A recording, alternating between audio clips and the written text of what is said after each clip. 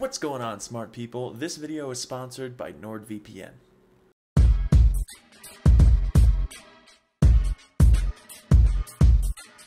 Within the DNA of the budding physicist is the need to be better than everyone else. I mean, you based your career path on what profession got you the most shocked facial expression as a response. Oh, you're doing physics? You must be really smart. Thanks, actually I haven't started yet, but that sounds pretty correct. The moment you pulled, I want to research theoretical quantum relativity out of the air when someone asked you what you wanted to do with your life was the moment you let the world know that you're a winner. And a little full of shit. But every winner needs a coach, which is why Coach Belichegg here to give you some useful tips on how to be a successful physics major. It's day one of undergrad. You're walking down the hallway and are surrounded by posers, students who are only taking introductory physics because they needed a science credit and they were too late to register for oceanography. It's up to you to let them know that even though you're learning the same laws of physics, yours are harder, which brings us to our first topic.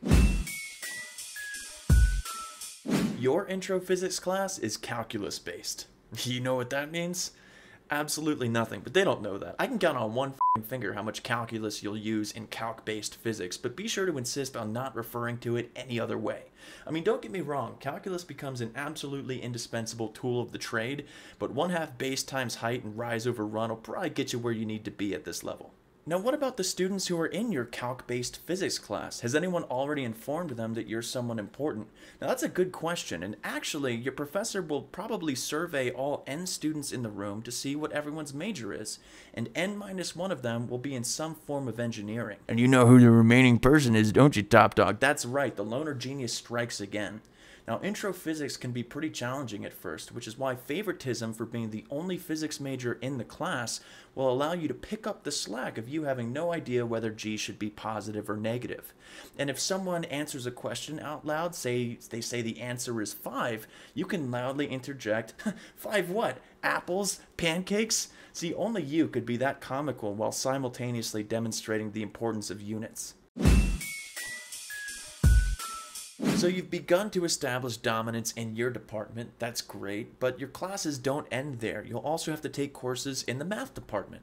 Now, if they're still taking classes with you, the math majors haven't yet learned to let epsilon be greater than 0 to prove that you're no threat to anyone.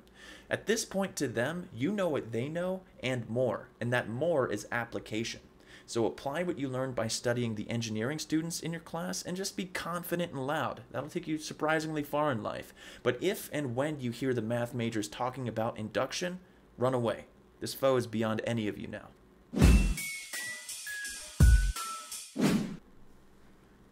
What, are you gonna make a mistake? Moving on. Time management can be a really tricky topic. On one hand, starting assignments when you get them will allow you to finish them on time, but on the other hand, you're not going to do that. So the real question is, what can you do to finish your work on time given that you're starting it the day before it's due? Well, surprisingly, that may not be enough time to get your problem set done, but it's exactly enough time to come up with an excuse for why you need more time.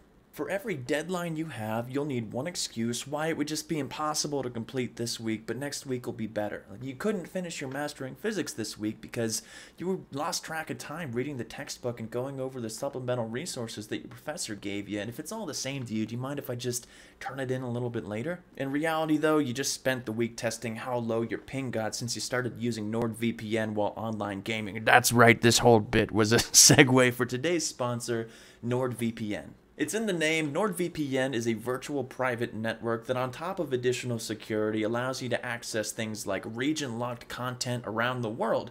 But if you are someone who just likes to click on HTTP links in their email because it's just one letter away from HTTPS, then you should check out NordVPN's CyberSec feature because you are a danger to yourself. Step 1 of business, insult your audience. Now, if things like security and lag aren't huge selling points for you, then you might like knowing that on top of any other countries, you can access things like Japan's Netflix from within the United States, which does have different available titles. And actually, that shit makes Flammable Matt's anime obsession almost look healthy. Now, you can get started with a 2-year membership plus 4 additional months at a huge discount by clicking the link in the description, HTTPS, by the way, or going to nordvpn.com/Andrew Dotson. So thanks a lot, NordVPN, for sponsoring this video. Now let's get back to it.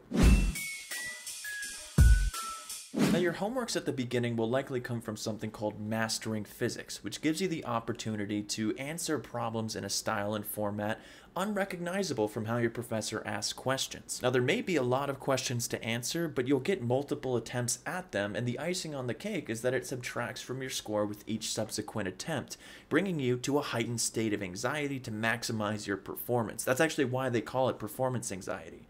And when your professor sees that you somehow managed to answer all 50 questions in 6 minutes, boy, will they be impressed.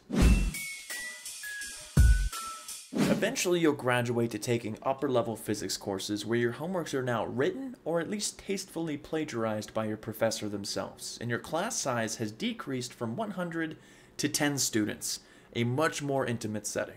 Now your professor can put a face to the submissions, which means you're going to want to make sure you submit quality homework solutions. But you've got nothing to be afraid of, because now you know G is always negative, except for when it isn't. X gets cosine, Y gets sine, except for when they don't. So physics has no more tricks up its sleeve, right? That's exactly what that shit means. Now your homework is basically just showing that some equation is true. So what you do is you very clearly write out what's given, immediately followed by completely illegible intermediate steps, and then you put a big box around the relation that you were told to prove. And now your professor has two options. Screw it, you're probably right. Or two, ask you to clarify how you got your solution. But at this point, you've already spoken to your peers about what the real solution is, so you're good to go. Now, I don't like talking about this next thing, but it's important. What do you do when you have to solve a problem where they don't give you the final result? We like to think, my professor would never do that, but it does happen. And when it happens, how do you solve a problem that hasn't already been solved for you? Your homework has the initial speed of the ball moving at 10 meters per second, but all the solutions online have it moving at 8 meters per second. This is not what you signed up for, but you're a physics major. You can do this. So what you do is you meet up with your friend to compare answers, but unfortunately you left yours at home, so you were hoping maybe you could just see theirs and let them know if you got the same thing, Drake and Josh style. Now you might be tempted to write out your thought process throughout the problem, what assumptions you're making, where you're getting various equations from. Bad idea. You do not want to show your hand because you brought Pokemon cards to a poker tournament. You want to be as opaque with what you actually know as possible, because what you know wouldn't exactly have Mensa knocking on your door. But you know what? They've knocked on other people's doors, so why not you? Huge thanks again to NordVPN for sponsoring this video, and thank you for watching the video. I hope you enjoyed it. Let me know in the comment section if you did, and I'll see y'all there.